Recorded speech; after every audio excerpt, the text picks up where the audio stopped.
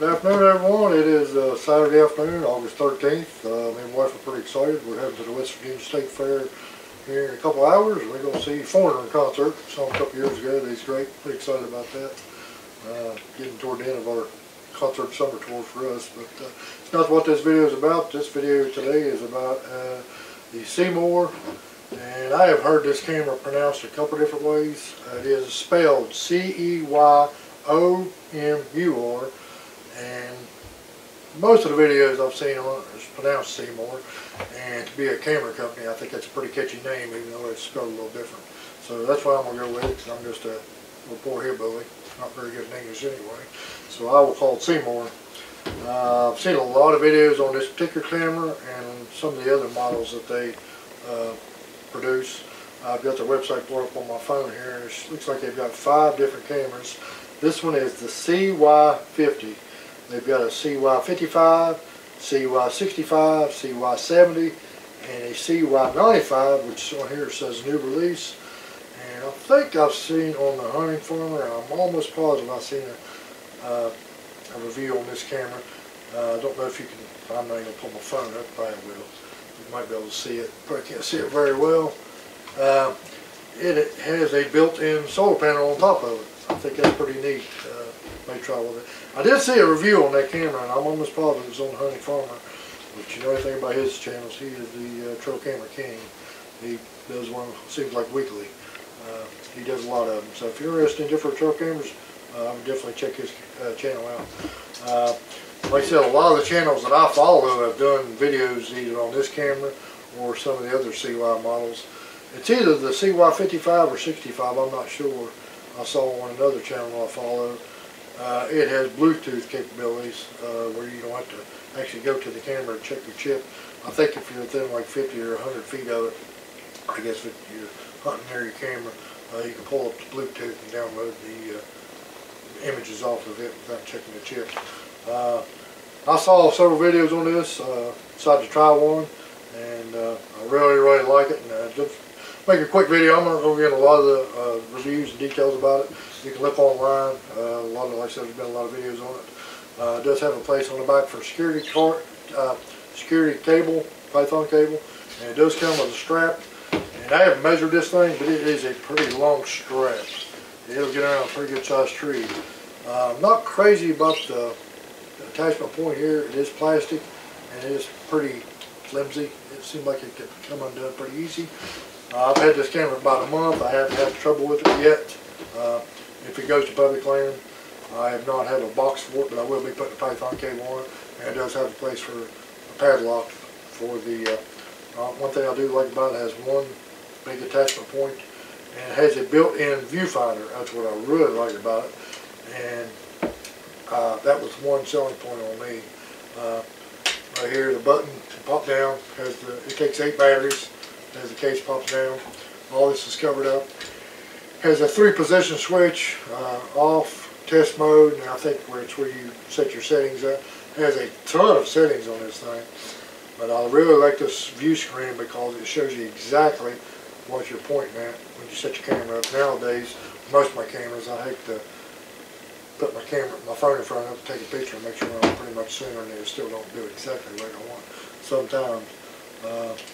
But I have got a couple pictures, but mostly video on this thing. I did order this thing off Amazon. I think it was $42. I got free shipping because of Prime. I really like that point up. So for a $42 camera, I'm pretty impressed with it. I really like it. The SD card does go into the side here, and it does go in backwards. The only downfall, I don't know if it's my fat fingers or what, but it is kind of hard to get that SD card out of there. Sometimes I got to take another one and pop it in to get it out.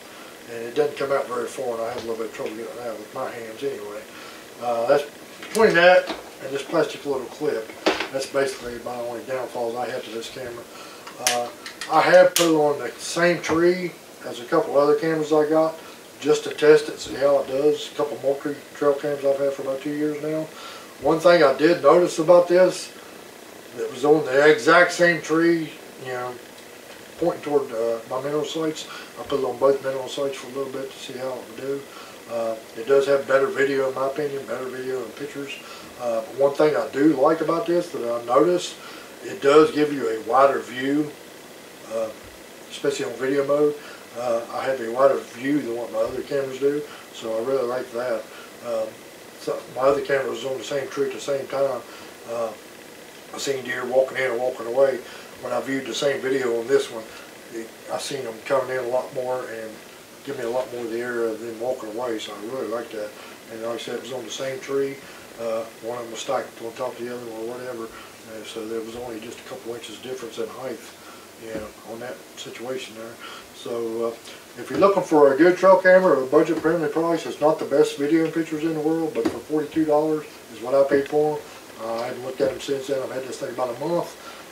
Definitely think it's a good budget-friendly camera, and like I said, I love the fact that everything's here together, and it has a front viewfinder where you can actually look at what your camera's pointing at. Between that and the field view, I think it's very, very good.